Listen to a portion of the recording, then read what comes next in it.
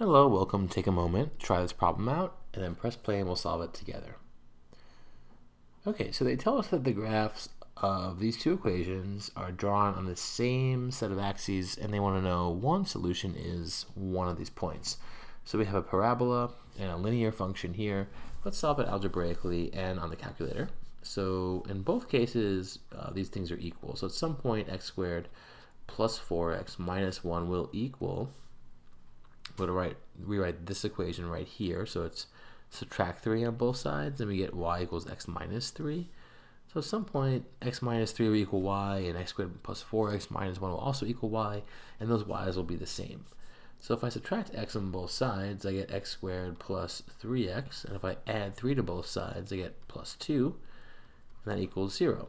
And then I can factor this into x plus 1 times x plus 2 equals 0, and that means x could be negative 1 and x could be negative 2, and these are the x values here. If x is negative 1, the output would be, plug negative 1 here, negative 1 minus 3 is negative 4, and that's choice 2. I can also plug in negative 1 here. Negative 1 squared is 1, minus 4 is negative 3, minus 1 is negative 4, it's the same thing. There's another point where they meet, but let's look at both here on the calculator. So if I go to y equals and I cancel off any old equations, I can enter my parabola, x squared plus 4x minus 1, and my linear equation, x minus 3. And I'm going to press zoom 6 to get a standard zoom on my graph. There's the parabola. There's the line, and they're intersecting over here. It's a little hard to see, right? So I'm going to actually zoom in, and then all I have to do is pick a center point to zoom from. So I'm going to kind of scroll over to that spot. So go here. Get a better picture. There's the parabola. There's the line, a little bit better.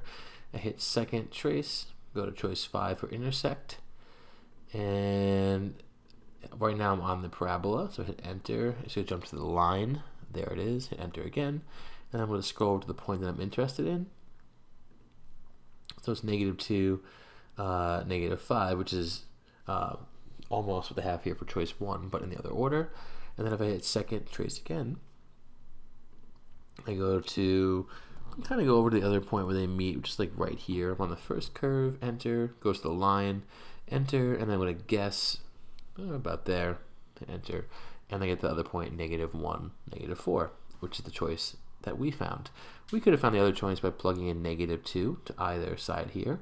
Negative 2 minus 3 is negative 5. So the other point where they meet is when you saw on the calculator there, the input's negative 2 and the output's negative 5, and negative 1, negative 4. So you just plug these x values into either side of our original equation or either original function here, and you'll get the output. All right, hope that helped.